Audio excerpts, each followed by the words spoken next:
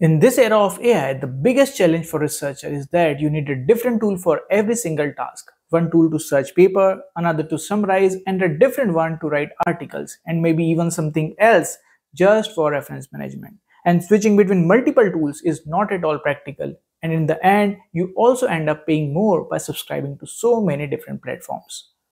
So I was looking for a single AI tool that could do it all, right from generating ideas to write the final paper, so that I can minimize my efforts, save time, and of course, save money as well.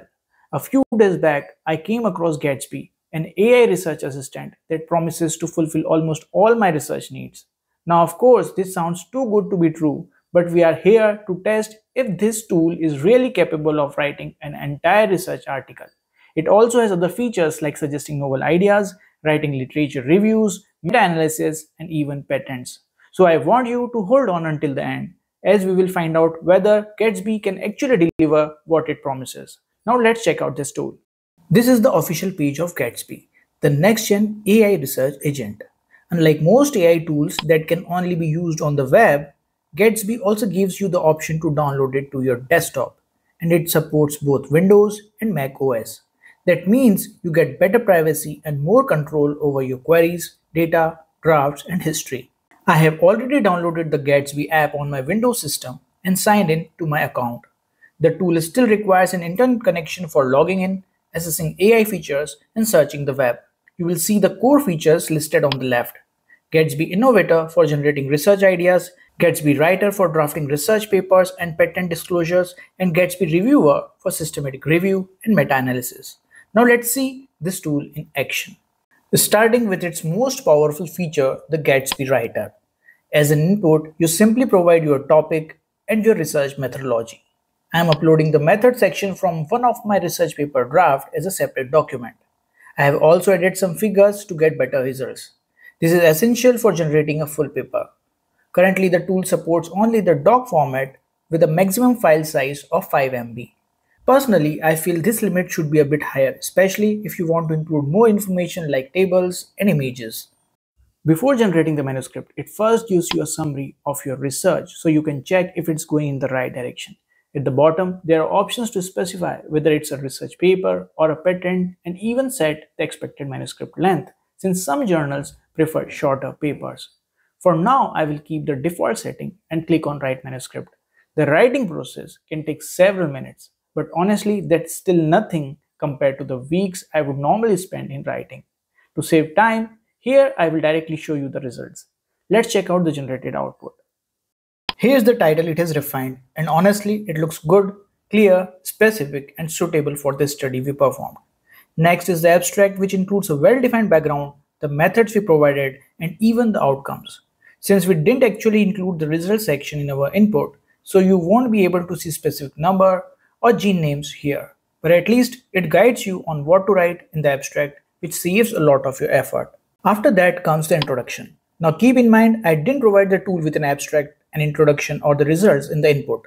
Still, it managed to draft a complete introduction covering the background of the bamboo species, growth mechanism, past studies, the existing gaps, and why transcriptional profiling is important. I was actually surprised at how structured and logical it sounded. What I find really important here is that the tool adds the in-text citation to every citation-worthy statement. And this is critical because citing the right papers improves the credibility of your research and also helps avoid plagiarism issues. If you are interested in this topic, I already have a detailed video on plagiarism that you should definitely check out. At the end of the manuscript, it gives you a complete list of references that were cited in the text. The formatting was neat and journal ready, which saves a lot of time compared to doing it manually. You can of course use free tools like Zotero to further manage and format them according to the different journal styles. Still, I always recommend verifying each citation yourself because sometimes there are chances of mismatched or incorrect references. However, when I went through this list, I found all the references were relevant and well matched to this study. When you click on an individual reference, it actually redirects you to the original source. From there, you can read or download the full paper or even use it for building and managing your own library. Another thing I noticed is that the tool also adds equation to the paper. For example, it includes a formula for calculating sequence identity, RPKM values, and others. In this draft alone, it generated around 23 equations. Now, depending upon your study, many of these may or may not be relevant, so you can choose from them. After the introduction, you will find the methodology properly structured into subsections, which is exactly how methods are usually presented. Nonetheless, you can always add in more details if needed. Then comes the results. You can see the results are only briefly mentioned because I didn't provide actual result data in my input. Instead, the tool relied on the methods and figures I uploaded to draft a general outline of what the result should look like. And honestly, that's pretty impressive. I tested it with minimal input just to see how well the tool performs, and I must say it did a great job. But if you provide more detailed result as input, I'm sure the generated draft would be even stronger. I also noticed that it skipped a few figures which the developers should work upon.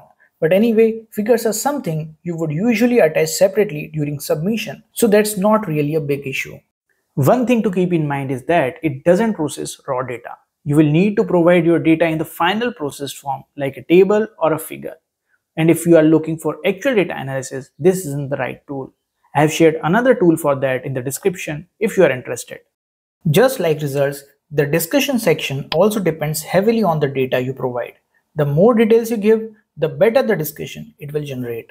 The conclusion section, on the other hand, was quite well written. Again, with the access to more of your actual data, it could have drafted a more precise and relevant conclusion. One limitation I found is that you cannot make changes to the paper directly within the platform.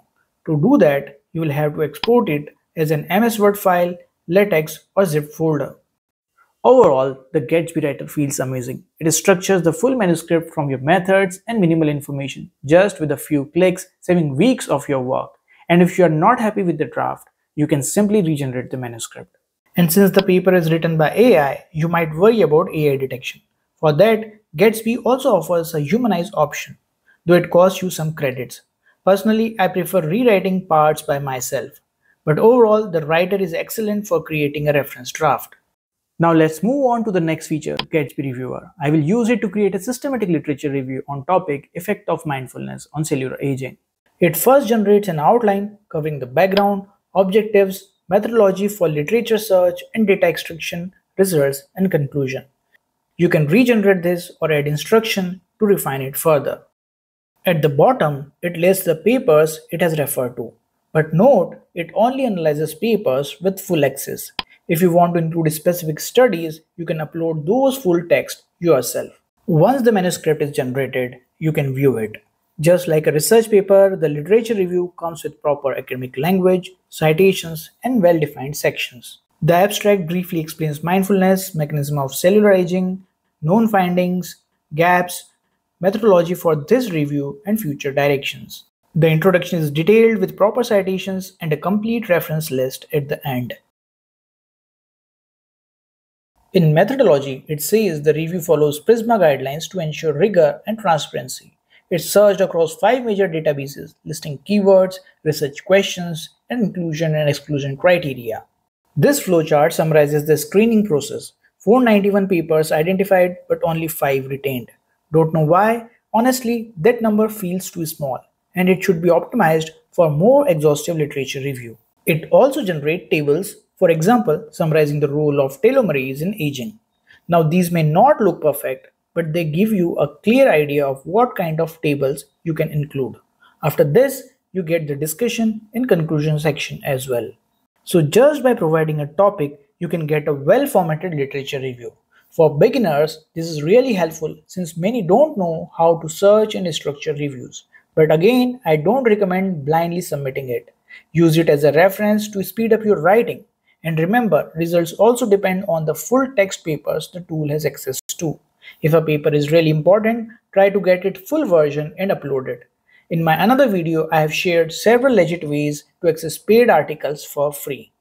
Now coming on to the last feature, generating research ideas based on existing gaps and challenges in a particular subject topic. Based on your profile history or selected research interest, Gatsby suggests topics. You can also type your own topic. For example, I have chosen epigenetic modifications influencing rapid growth in bamboo species. Let's see what it comes up with. It starts by understanding the keywords. For instance, epigenetic means heritable changes in gene expression without altering the DNA sequence. It identifies mechanisms like DNA methylation, histone modifications, and non-coding RNA pathways affecting the bamboo growth.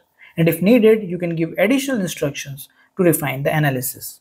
Next, you see a component-wise breakdown, biological process involved, role of enzymes, functional effects of each modification, and how these changes influences gene expression.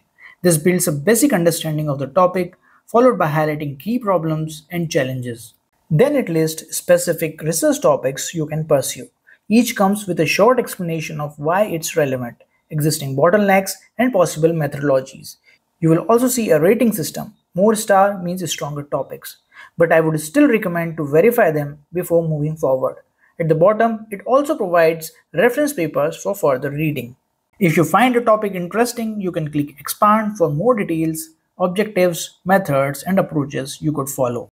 Technically, you could generate a whole manuscript based on this, but the smarter way is to first verify the novelty of the topic, refine the analysis, and then use writing feature to create a draft. And of course, always cross-check the citations, the results, and the inferences drawn.